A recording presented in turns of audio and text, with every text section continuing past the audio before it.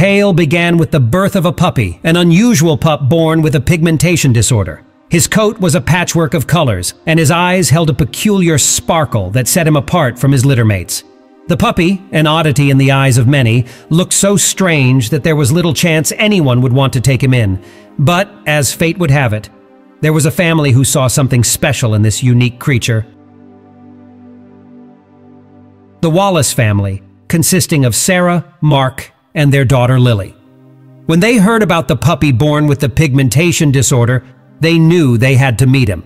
The day they laid eyes on the puppy, they were immediately drawn to his peculiar appearance. His mismatched coat and unusual eyes fascinated them. Without hesitation, they decided to bring him into their home. Lily, who was only 7 years old at the time, affectionately named him Mr. Cornelius.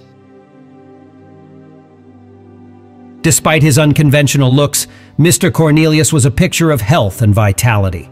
He bounded around the house with endless energy, bringing laughter and joy to the family's hearts. Yet there were certain peculiarities about Mr. Cornelius that puzzled the Wallaces. The first oddity was his obsession with water.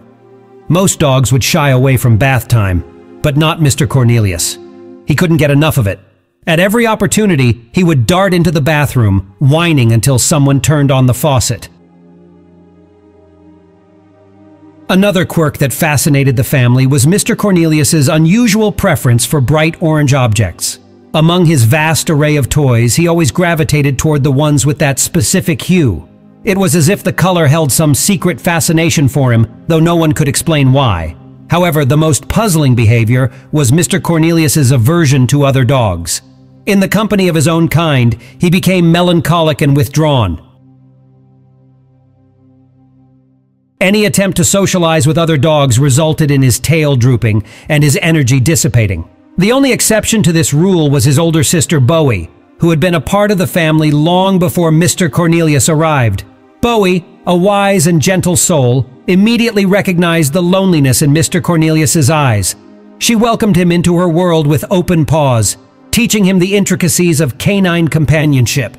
They played together, slept together, and shared a unique bond that transcended the barriers Mr. Cornelius had with other dogs.